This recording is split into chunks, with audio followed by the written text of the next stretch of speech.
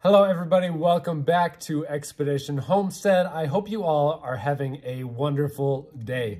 In today's video, we're going to be taking a look at our indoor houseplants, giving you guys a tour of all of the great plants that we're kind of prepping to grow throughout the winter months to keep you guys entertained all year round here on the channel. And don't worry, we will have a few more update videos outside regarding our willow tree cutting, specifically requested by several different viewers.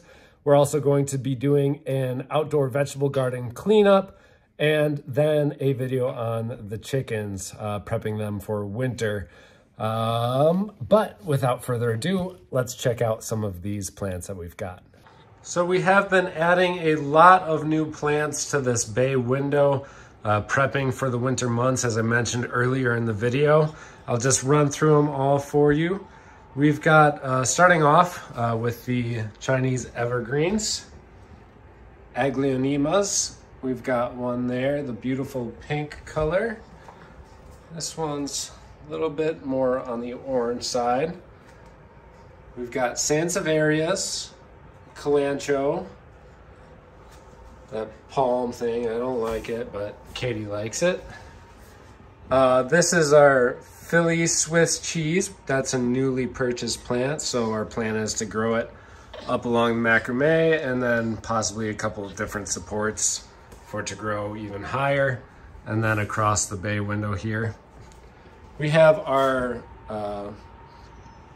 Epiphyllum guatemalense monstros, EP2 they're called. This one was just fruiting, so I was gonna make a video on that. Our daughter knocked it off the fruit, so I'm gonna see if I can salvage some seeds from there, if they're any good.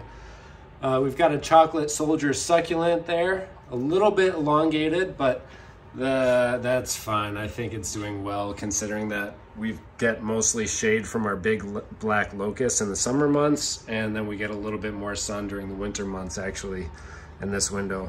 Sansevieria. Then we have a silver pothos.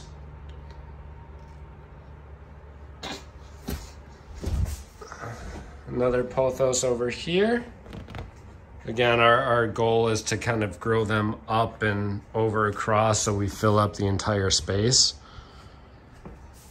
Then we've got another one of those epiphyllums. This is a cutting that we took from that mother plant. We've got a bunch of those growing downstairs as well.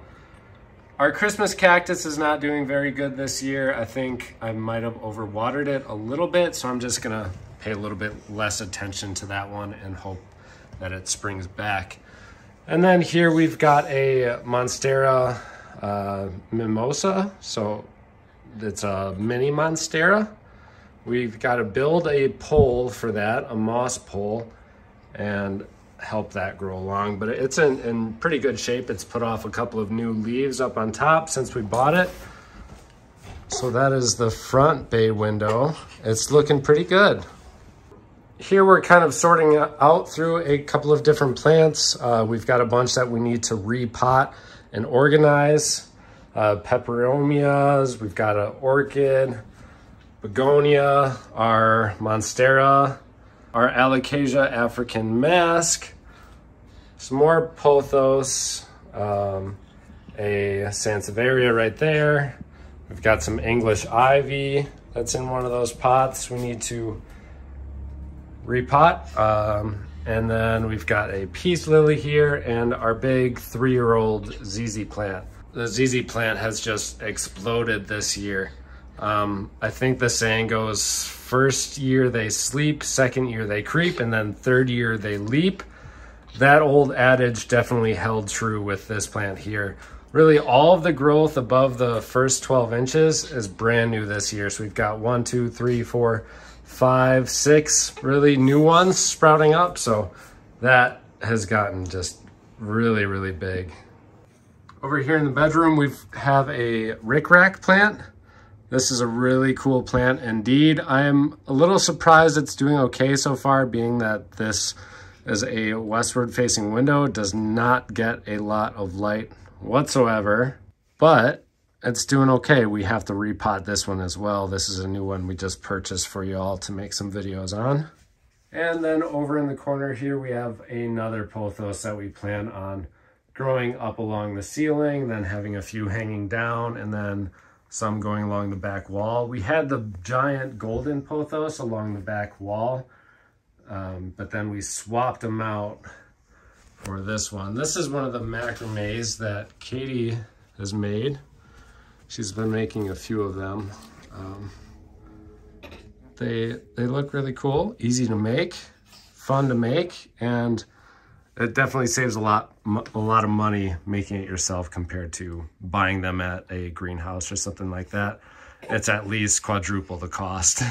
And downstairs, we're working on cleaning this up a little bit as well, and then adding in a second shelf so we can store some of those plants from upstairs and just really expand our growing space down here to include a lot of videos for this winter. I know you all absolutely love the indoor plant videos, so we want to make sure we get them out for you this winter while we have the time and we're not so tied up in the outdoor gardens with our vegetable gardens, the chickens, the flowers, landscaping, all that kind of stuff.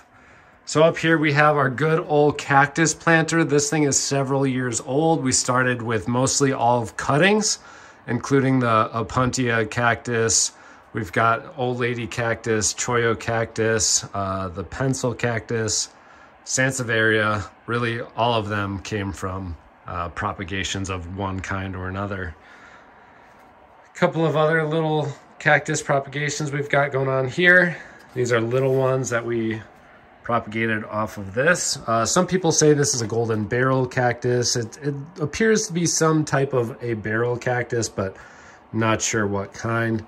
Then we've got our epiphyllum guatemalense, so the curly sue cactus right here. I showed you the propagations upstairs. This is another one we've got going down here. And these are also the same plant. These ones I'm kind of experimenting with. I've got a water basin down below, so the roots are actually sitting in water. Let me see if I can pop that off of there. There, just like that.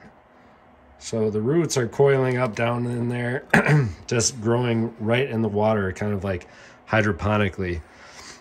These are paper white bulbs. They came from a kit that we bought from Home Depot, just some ornamental plants to grow through the winter months in the kitchen upstairs. And then we have our jade here. Not doing the greatest. It hasn't been outside a whole lot this summer, but overall not horrible. I just need to take some time and give it some maintenance, so I'll probably include that in a future video. Our big aloe vera is now doing excellent. This thing had almost completely died back. If you're curious to check out the video, we've got it on the channel. Just go on our channel and search aloe vera. You will find it. This thing just almost completely died. We've propagated this aloe. Behind you here, we've got a couple of different propagations, again, of cacti and aloe. So we're gonna start a little cactus planter back there. Kind of the same theory as this one up above. I've found that growing in large containers like this, whether or not they're sealed, is a great way to go about it. Instead of using pots, larger trays, larger planters like that work incredibly well for cacti and propagations of all kinds. This was our carnivore plant. That, yeah, it's not doing good. I just cannot keep it alive, no matter what I tried. So maybe I should hit up my good old buddy from Tech Plant. He's in Milwaukee. Give him a shout out and see if he can maybe get us on a video with how to take care of these. Because no matter what I do, I just can't seem to keep them alive. Well, that's it for today's video. Thank you all so much for watching. Make sure you stay tuned and subscribe to the channel because, like I said earlier in the video, we've got content coming out year round. Take care, everyone, and we'll see you in the next one.